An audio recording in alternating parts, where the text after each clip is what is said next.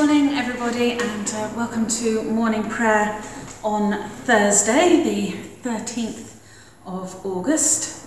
I'm here at St John's this morning for two reasons. The first reason, I don't know whether you can see behind me right down in the aisle there, I don't think you can quite see it, but I've brought up a new wheelbarrow. It's very exciting. And thank you to Graham from Cheetahs here in the village, the funeral directors, who have donated to us a lovely brand spanking new wheelbarrow, which is going to be so useful in the churchyard when trying to clear up right down the bottom, and then you've got to bring things right up the top here. So that's fabulous, thanks Graham. And the other reason I'm here is it's nice and cool. It's lovely in here, this old stone buildings. If you're getting too hot, then St John's is the place you want to be. It's a little bit cooler here. So this morning prayer, if you are wanting to follow with the additional readings for morning prayer this morning, the psalm set for today is Psalm 56, 5-6, and also 57 if you would like. Our Old Testament reading comes from the book of 1 Samuel, verses 21 to 22:5. So that's the whole of chapter 21 and then the first 5 verses of chapter 22 of 1 Samuel. And when we get there, the reading that I will be reading this morning is from Acts, and it's Acts chapter 2, 22 to 36. Chapter 2, 22 to 36. So, in the coolness of St John's, let us pray. O Lord, open our lips, and our mouth shall proclaim your praise. The night is past and the day lies open before us. Let us pray with one heart and mind. As we rejoice in the gift of this new day, so may the light of your presence, O God, set our hearts on fire with love for you, now and forever. Amen. And so our reading from Acts. Actually, I will just read the canticle first, which comes from Isaiah chapter 42. I have given you as a light to the nations, and I have called you in righteousness. Thus says God, who created the heavens, who fashioned the earth and all that dwells in it, who gives breath to the people upon it, and spirit to those who walk in it. I am the Lord, and I have called you in righteousness. I have taken you by the hand and kept you. I have given you as a covenant to the people, a light to the nations, to open the eyes that are blind, to bring out the captives from the dungeon, from the prison, those who sit in darkness. I am the glory, that is my name. My glory I give to no other. Glory to the Father, and to the Son, and to the Holy Spirit, as it was in the beginning, is now, and shall be forever. Amen. I have given you as a light to the nations, and I have called you in righteousness. And so our scripture reading this morning from Acts, chapter 2, 22 to 36. You that are Israelites, listen to what I have to say. Jesus of Nazareth, a man attested to you by God with deeds of power, wonders and signs that God did through him among you. As you yourselves know, this man handed over to you according to the definite plan and foreknowledge of God, who crucified and killed by the hands of those outside the law. But God raised him up, having freed him from death, because it was impossible for him to be held in its power. For David said concerning him, I saw the Lord always before me, for he is at my right hand, so that I will not be shaken. Therefore my heart was glad and my tongue rejoiced. Moreover, my flesh will live in hope. For you will not abandon my soul to Hades, or let your Holy One experience corruption. You have made known to me the ways of life. You will make me full of gladness with your presence. Fellow Israelites, I may say to you confidently of our ancestor David that he both died and was buried, and his tomb is with us to this day. Since he was a prophet, he knew that God had sworn with an oath to him that he would be put one of his descendants on his throne. Foreseeing this, David spoke of the resurrection of the Messiah, saying, "He was not abandoned to Hades, nor did his flesh experience corruption." This Jesus God raised up, and of that all of us are witnesses. Being therefore exalted at the right hand of God, and having received from the Father the promise of the Holy Spirit, he has poured out this, that you both see and hear. For David did not ascend to the heavens, but he himself says, "The Lord said to my Lord, sit at my right hand, until I make your enemies your footstool." Therefore let the entire house of Israel know with certainty that God has made him both Lord and Messiah, this Jesus whom you crucified. This is the word of the Lord. Thanks be to God. Well, I don't know about you, but I would find that reading quite difficult if read on its own, out of context, as it is this morning. If you were following morning prayer, you would have read through that story and how we got there. So this is Peter speaking, not Paul. So we're early on in the book of Acts, and it's Peter talking to the crowds. And he's speaking just after the Holy Spirit has come upon him and the apostles. If you remember that day of Pentecost that we celebrate, Peter and the disciples are sitting in the upper room. They've locked themselves in. They're just praying. Jesus has been crucified, he's died, he's risen again, they've all seen him, but he's gone back to the Father, and he has said as he went up at Ascension Day that we celebrate always on a Thursday, and he said, "I will send you an advocate, a helper, wait." And so they've been waiting in the upper room to see what happens, and they really don't know. They've listened to everything Jesus has told them.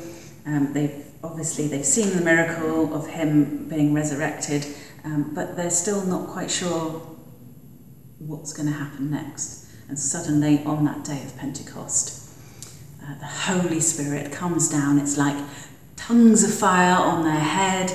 And if you remember in the story, they spill out of the upper room into the streets, which are really busy because it's a celebration of harvest time in Jerusalem. There are people from all over the world, all over areas from around, and there's a whole long list, if you read it, of all the places that they've come from. They're all in the streets of Jerusalem, so there's thousands of people. And the disciples spill out and begin to talk in those different languages.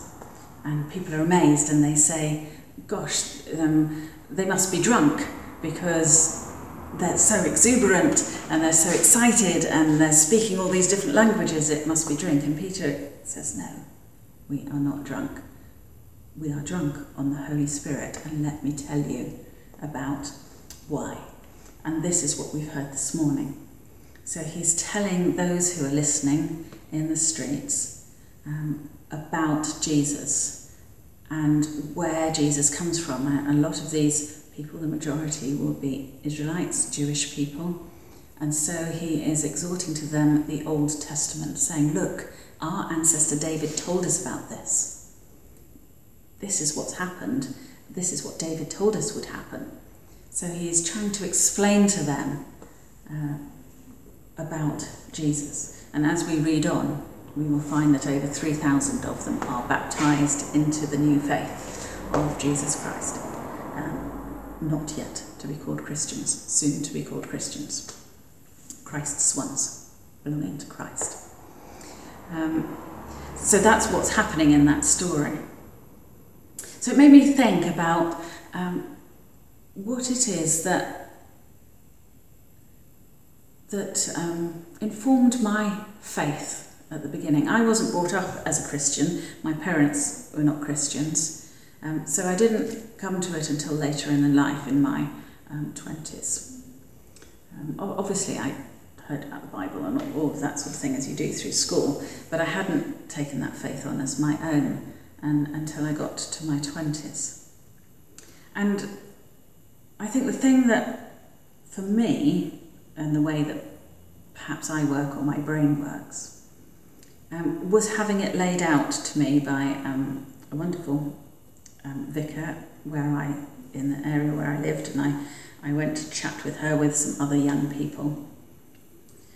And she told me that that Jesus Christ was a real person. And I hadn't really comprehended that history tells us that he was a real person. Not just the Bible. I might, like other non-Christians, poo-poo the Bible a bit. That's because I hadn't studied it, and since then I've studied it, and I know the Bible to be the truth and the historical truth. But at that time, the Bible was just something those strange Christian people read. But she showed me other things, other historical readings, books, like the writings of Josephus, who was a historian at the time. And other people outside of the Bible wrote about Jesus. He is a historical fact, a real person. And I think that just blew my mind, that it wasn't just a story. And those stories perhaps I just heard at school, a bit like Sunday school, where you get all the best stories read to you, and they're just stories. And suddenly Jesus became for me a real person, because people who were there at the time wrote about him. And whether you believed at the time that he was the Son of God or not, the historical facts are there.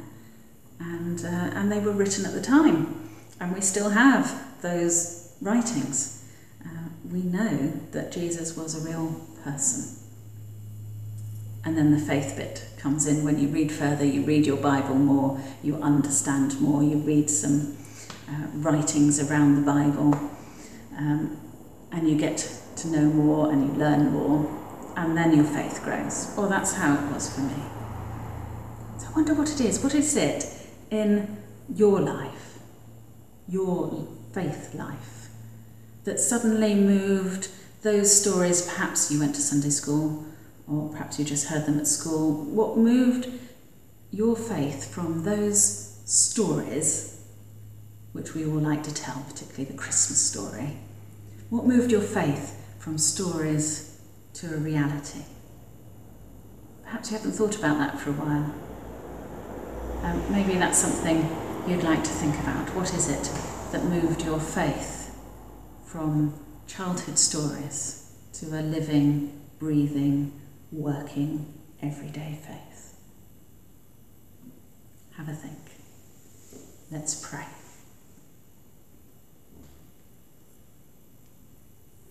Our Father in heaven, we pray for all people in the name of your Son, Jesus Christ. We pray for your church worldwide, for all Christian people. We pray for all who lead and teach and minister in those churches. All those who are teaching others about their faith. We pray for all those people new to the faith, just exploring. We pray for young people learning about Christ in their Sunday schools or in their schools. And we pray that Christ would become a real person to them and that their faith would grow. We pray for the ministry of our own churches here in St John in North Baddesley, in All Saints, in St Denis in Chilworth, in St Mark in Ampfield. We pray for all our congregations in our churches and online, for our communities around us. We pray that we may be nourished in our faith and our understanding, and that we would bear daily witness to Christ's love. Lord, in your mercy, hear our prayer.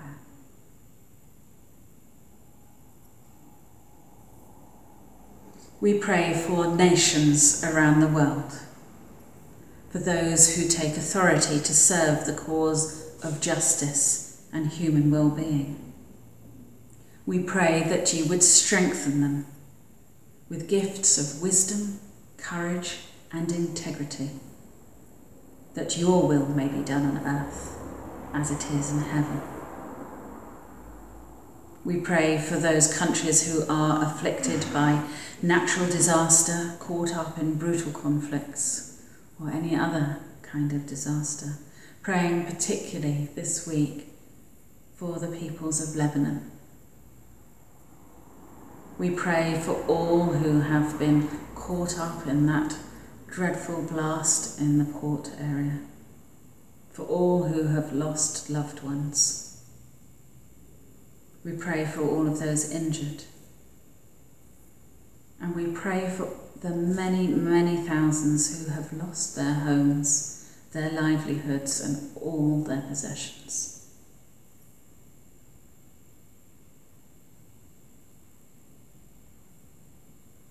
We pray for the ongoing ramifications in that government. We pray for the people of Syria next door who relied on that port.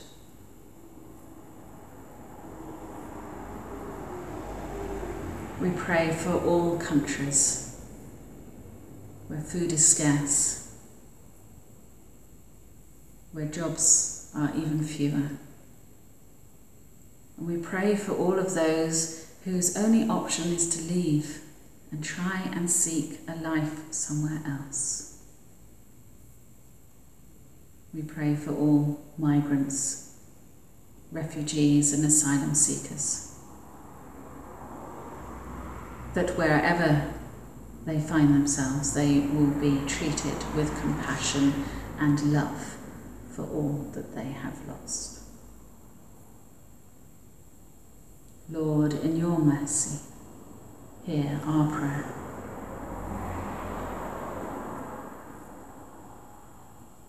And we pray for all of those in our own communities around us, praying for families during the school holidays,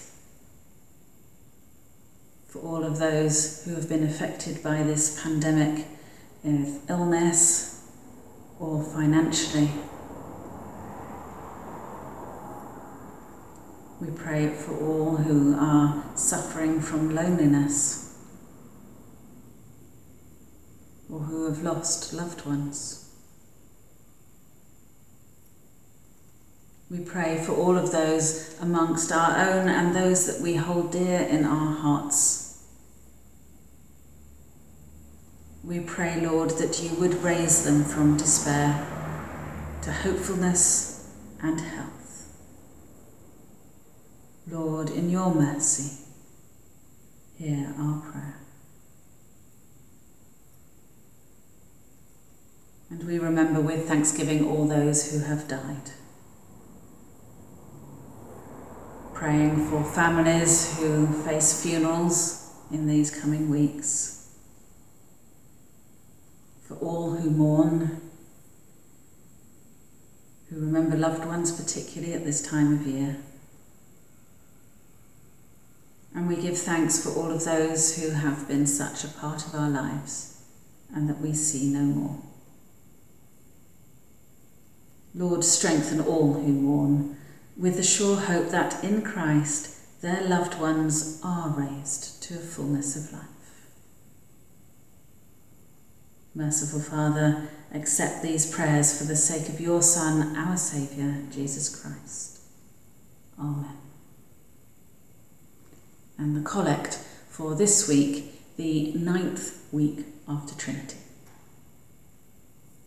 Almighty God, who sent your Holy Spirit to be the life and light of your church, open our hearts to the riches of your grace, that we may bring forth the fruit of the Spirit in love, joy and peace. Through Jesus Christ, your Son, our Lord. Amen. And so let us pray with confidence as our Saviour has taught us. Our Father, who art in heaven, hallowed be thy name. Thy kingdom come, thy will be done, on earth as it is in heaven. Give us this day our daily bread, and forgive us our trespasses, as we forgive those who trespass against us. And lead us not into temptation, but deliver us from evil. For thine is the kingdom, the power and the glory, for ever and ever. Amen.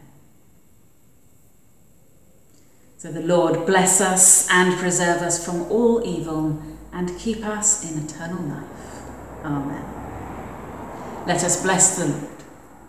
Thanks be to God. Amen. Have a good week. Keep cool.